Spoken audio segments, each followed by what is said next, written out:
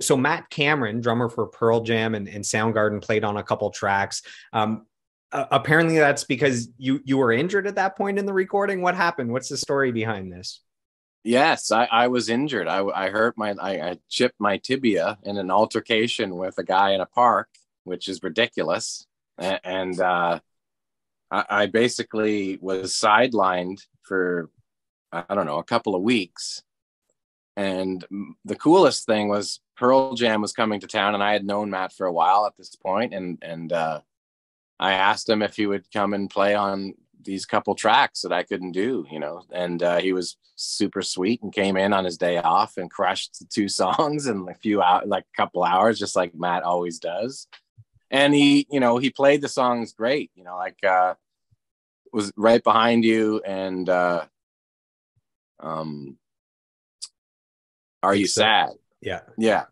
And I was like, he really added vibe to those songs. So like my parts were there when he recorded them, but like he added different things that I always ended up playing, For example, the way he played Are You Sad? It was different than, some subtle differences in terms of the fills and feels. I was like, I went right after where he went. So he's a great guy, sweetest.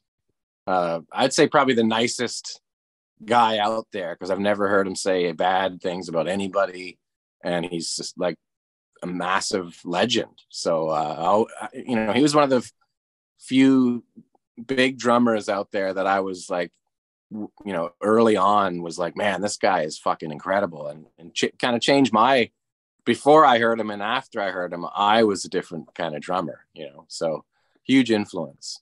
I saw that for his birthday, you recorded a drum video. I think it was Spoon Man that you were playing. Yeah. And then he actually responded saying thank you. And so that was cool.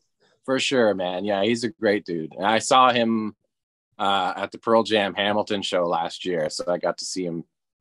He's just, like I said, just, those guys, Pearl Jam, all of them, they're just so nice, so down to earth and sweet. So it's always a pleasure to see him.